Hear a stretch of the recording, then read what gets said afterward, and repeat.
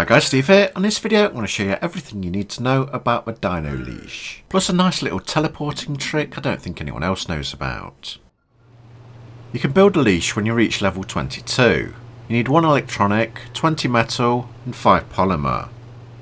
You build it in a smithy and I've already got the materials ready.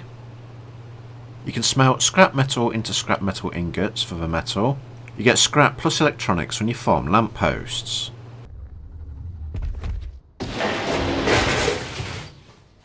And to get a polymer equivalent, you can farm corrupted nodules. You can get those by killing corrupted dinos in the wastelands. I'm on ×4 harvesting, by the way. Okay, we've got all the stuff, let's make a few and show you how it works. Right, we have our creature. We don't want it to go anywhere, so put a leash down. A red ring will appear for its affected radius. And you get a red lock icon above its name to show you that it's locked within the radius of this dino leash you've just put down. So you can enable wandering on your creature, and it won't go outside this circle. When it gets to the edge, it'll just stop. Think what to do, turn around, and just carry on walking.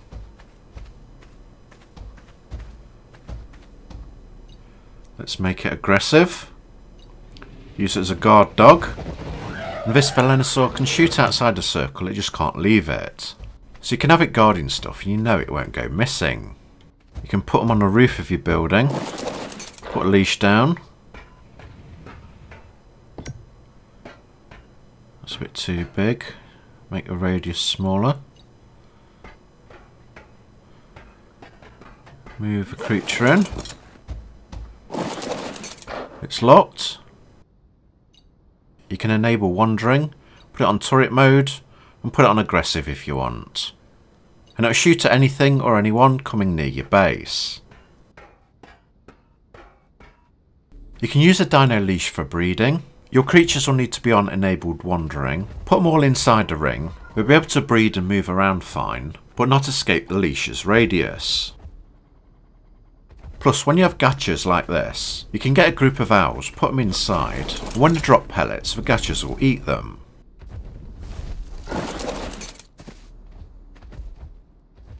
Another way to use your dino leash is if you want your farming animals to collect resources in an area. I put a radius on long, pull the creatures to enable wandering. I'm just using gachas for now, but you can use dodecs or anything you want. And then they'll go around and farm anything within this circle.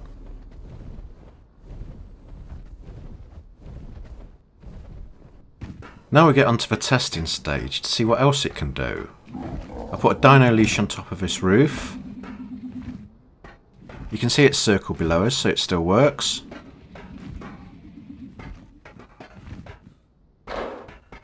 As down below is a Velenosaur. It has a red lock on its body, so it's working okay. So even though it's high up, it still creates a circle, and a creature can't escape it. If you throw a creature down from a cryopod, the dino leash doesn't affect it, so there's no red lock on it. What you need to do is turn the dino leash off, deactivate it. See, no circle, and then turn it back on again.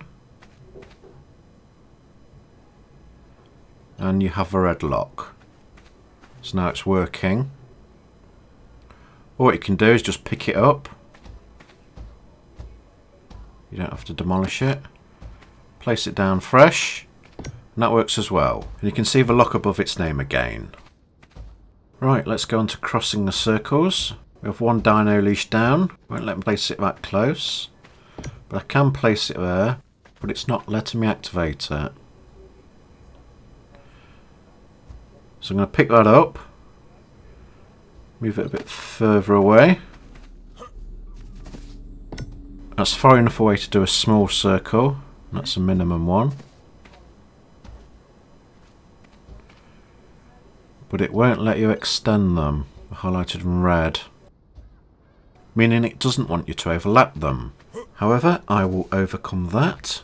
Right, I'm now going to show you the different radius sizes And a nice little teleporting trick I've found out. You have minimum, short, medium and long over different ranges. It's on short, but I'm going to put it to minimum. A circle is reduced in size and a creature is now outside its radius. It still has a lock above it, so it's connected to the Dino Leash, but it's just going to stay there and stop moving. But if you go up to it and punch it, it'll jump all the way back into the circle. And that got me thinking.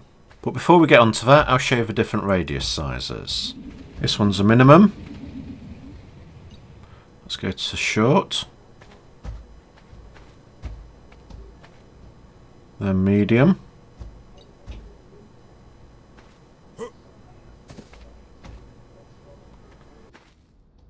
And long. It goes all the way over here. Right, now onto the experimental stuff. You know when I punched the Velonosaur and it jumped into the circle? Well, we have one here within the Dino Leash. We have a wall. Then the Dino Leash behind it. So I'm going to put this on minimum distance. There's still a lock on the Velonosaur, so I punch it. Oh, I was hoping it'd go through. Almost, but not quite. On to the next test. I think if it's going to work, this will be it. I have a Dino Leash here and a Velonosaur on the other side of this platform with a large gap in between us. I'll put the radius to minimum. It's still connected. The lock's still on it. Fly over. A moment of truth. Oh, fell down. Testing this for the very first time. To see if this will... Oh, it works! Look at that. Not bad, eh? Short range teleport jumps. Copyright Nooblets, 14th of December. Right, let's up the stakes a little bit. I'm on this high bridge. I have my Velonosaur there within the Dino Leash radius. The gap to the other side is quite wide and it's a very long way down. Just fly to the other side.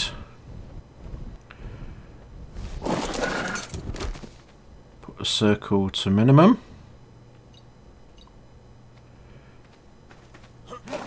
Fly back. If you were two people, you'd be able to do this together. There's a red lock above it. Punch it. Oh, look at that. It works. Long range dino teleportation.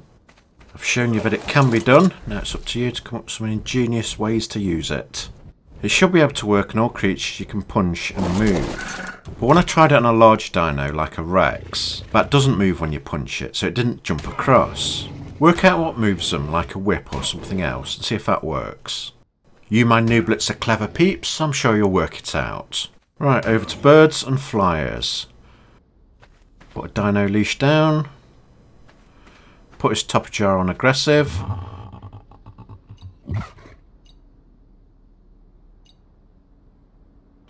And enable wandering. Go on, move your ass. Right, he's just going to walk around on the ground for now. I'm going to spawn a doo-doo.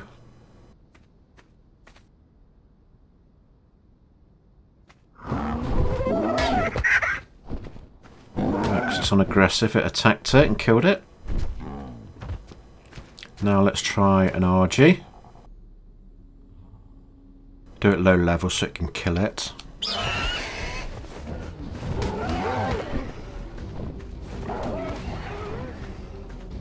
That's as high as about the circle is wide.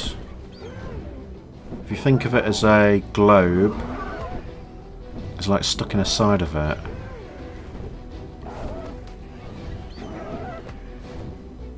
Okay. It'll probably be able to go down as it does up. So you'll be able to use it in water. Right, I'm going to fly up into the air. Spawn another RG and see how high I can get it. To see if it is a globe or if it is a cylinder going straight up. See if there's a limit to how high it can go.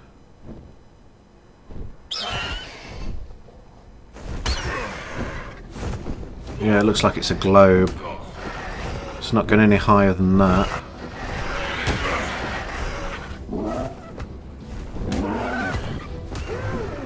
Let's make this bigger. Yeah, it seems to be working. It's going up higher anyway. Oop. That's a weird effect. It's not near the sides, but it keeps coming down.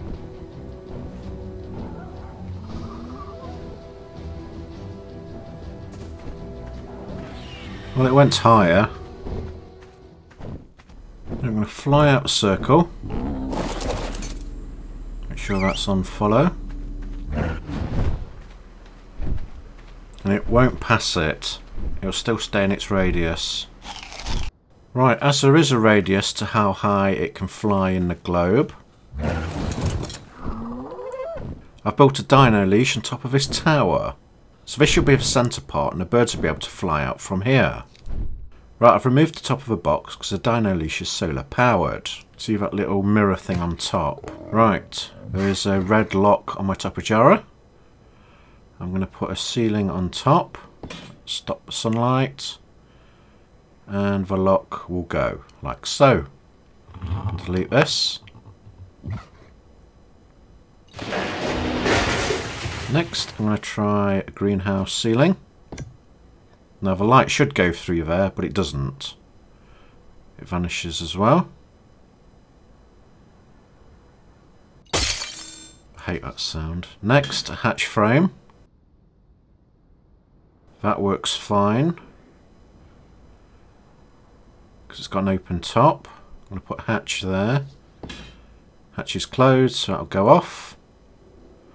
Open a door. Come back on again.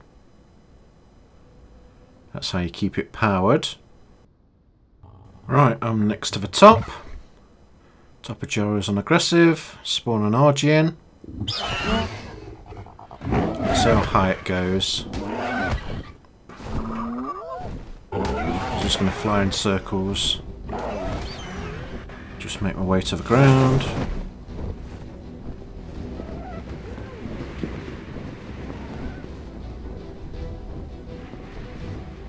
It's not going any higher.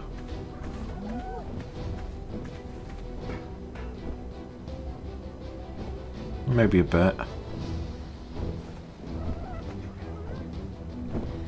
Still yo-yoing up and down though, which is odd.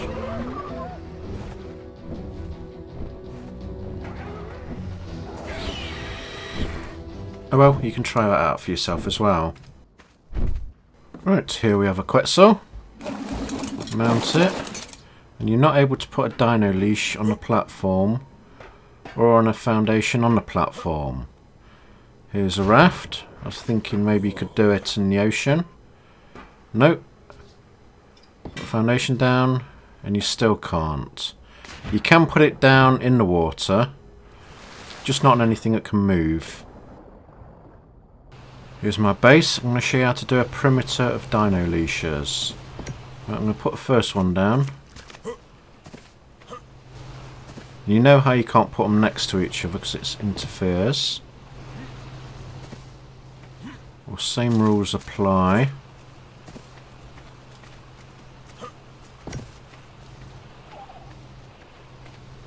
That can't even extend. Right, so we have 3 rings here. None of them can overlap. Right, I've just picked the other 2 up, and I'm going to extend the first one to the maximum range.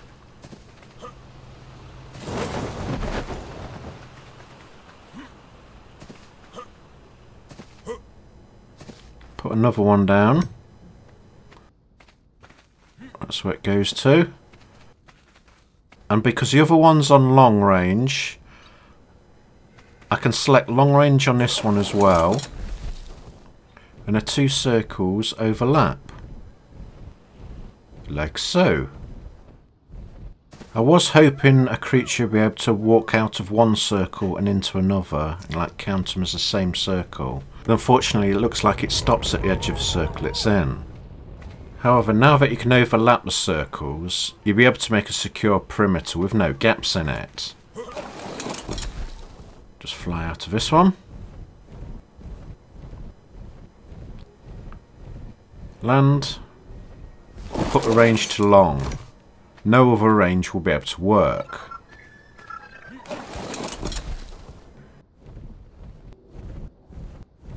There we go, there's another overlap. You just have to have dinos in both rings.